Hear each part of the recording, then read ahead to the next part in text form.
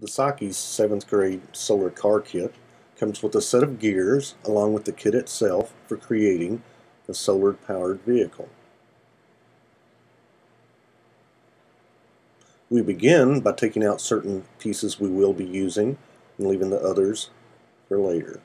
This includes dowels, sandpaper, the motor mount, tubing, Velcro, 2 wood pieces, and the solar power unit, as well as the base plate.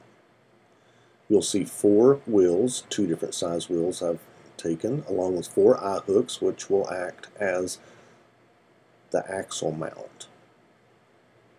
Along with the gears, if you notice, I've taken the smallest and the 3rd largest, along with the small red insert. To begin with, take the push pin, place 4 holes on the base unit. These need to be straight and parallel so your axles will run straight. Take the wood blocks on one side along with the eye hooks on the other side and mount the eye hooks through the base onto the wood.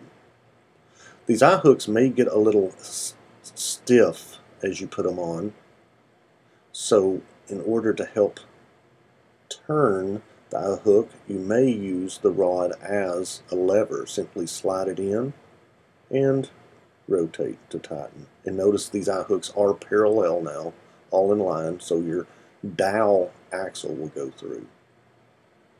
Take a pair of scissors and cut 4 small pieces of tubing.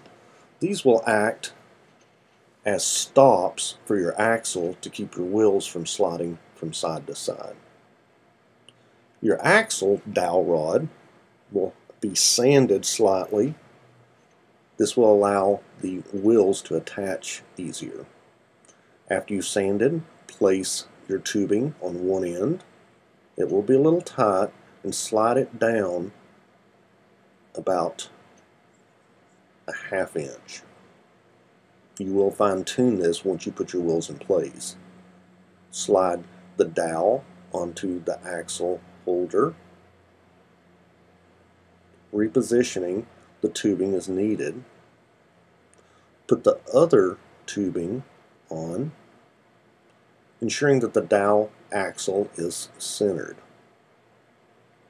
After completing this, you'll take the larger wheels, put the rubber tire around the wheel, and simply insert the wheel onto the wooden dowel axle.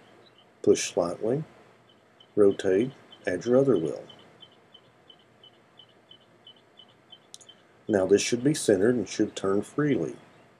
Take your other dowel and you'll do the same thing with the smaller wheels.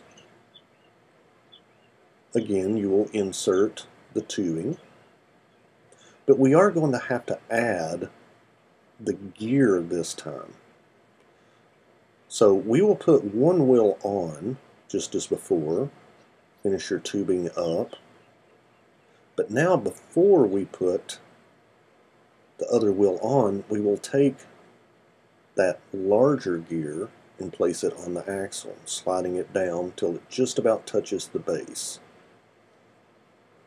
Make sure this turns freely, then put your other wheel on. You now have your base set.